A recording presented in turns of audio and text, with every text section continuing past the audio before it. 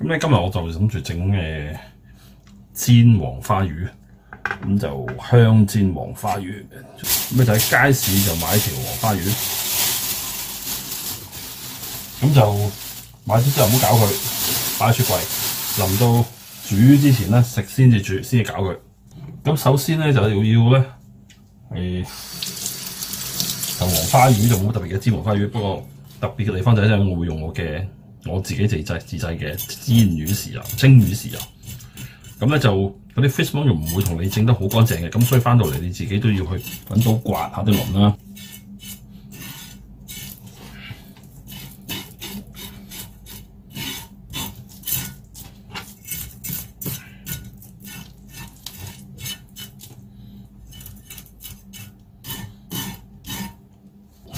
洗佢嘅時候咧，個肚咧就好緊要啊，要洗到佢好乾淨。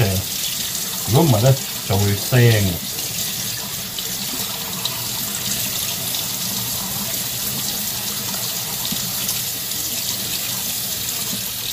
嗱，啲魚裏面有啲鱗啦，有啲有啲春啊，啲魚春。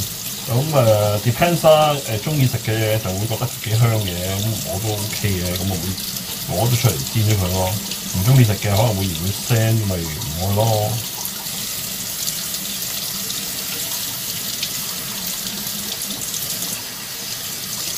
咁呢度咧有成浸嘢㗎，個肚裏邊咧個肚裏邊有成浸嘢㗎，啲春就攞出嚟啦。咁肚裏邊有成浸嘢，咁咧就有人中意食嘅，但係我就覺得好腥啦，我就會成塊攞走佢嘅。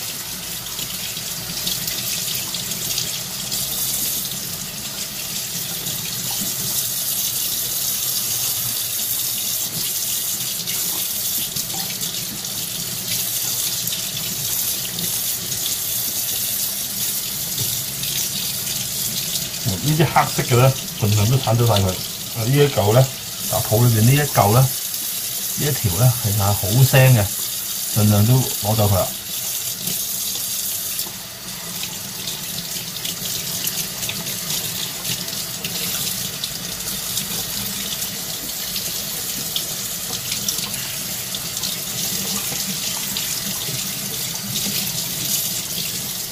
咁啊，條魚洗完之後咧，最重要嘅就要抹到佢乾晒。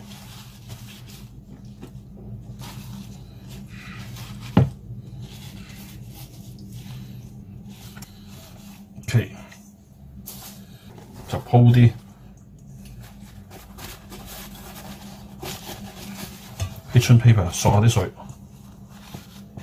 咁索啲水之後咧，先至攪佢。咁條魚蒸之前咧，就做少少功夫啦。咁啊就喺個肚度隔一刀，咁啊兩邊都係，咁啊就容易啲，令到條魚易啲熟。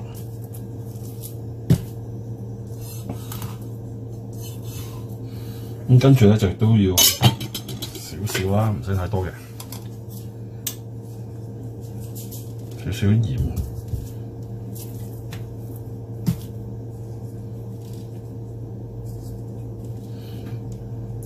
因為條魚陣間我都會用我嘅蒸魚豉油嘅，所以咧都有味㗎啦。咁另外咧，我都會準備定一啲嘅葱同埋芫茜。咁啊放啲 spring onion 咧，我就會咁樣。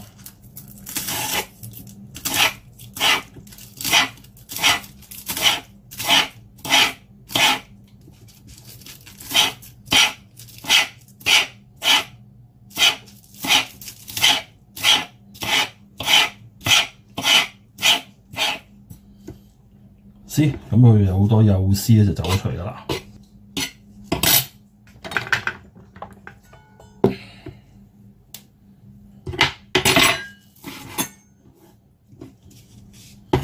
咁上面頂嗰啲咧，我又可以繼續刮啦。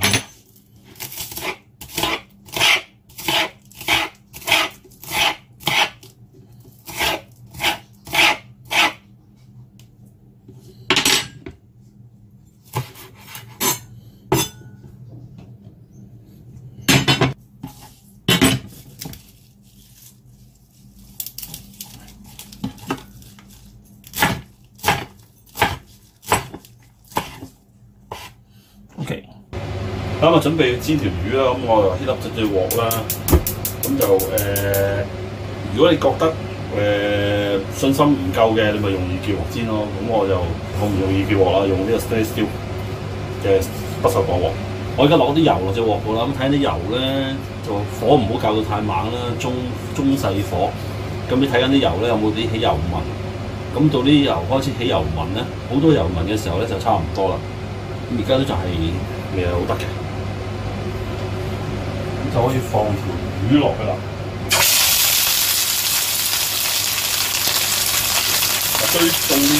最重要咧就係唔好搞佢，攞條魚之後，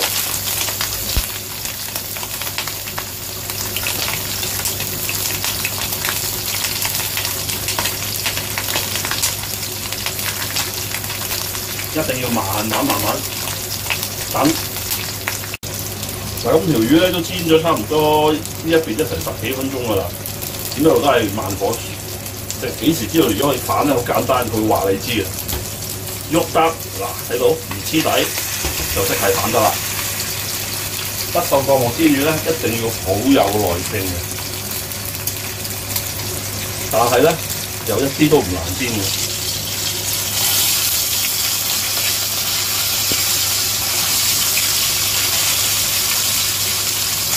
一樣啦，唔好搞佢，唔好反佢，唔好喐佢，等佢慢慢由呢度煎，呢一邊又煎翻佢10零分鐘，咁條魚就會 OK 啦。喺煎咗10零分鐘啦，咁啊睇下條魚咩反應咯。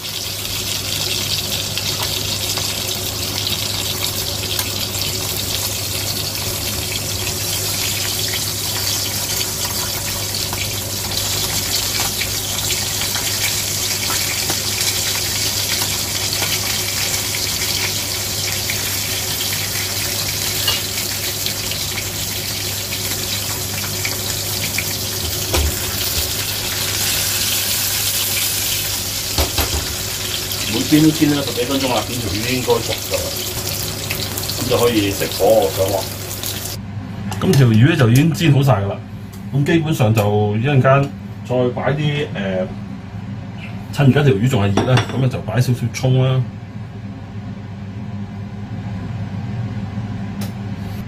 芫茜啦。